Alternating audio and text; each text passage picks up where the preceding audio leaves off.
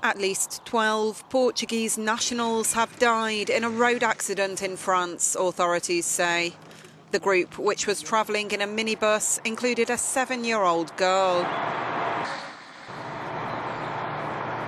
This road, a national road, is well known for being dangerous, says this opposition politician. It's been known for years. I think those responsible for letting the problem drag on should be ashamed. L'État, pendant des années, devrait quand même avoir honte d'en être là aujourd'hui.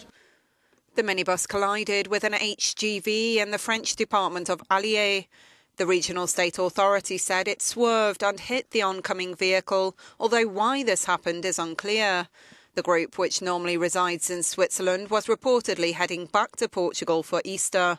A neighbour of one of the victims said she was really excited about returning to Portugal. Yesterday she posted on Facebook, "I'm going back to my beautiful Portugal." Sadly, she won't be alive when she returns. The driver of the minibus and 2 HGV drivers survived the collision.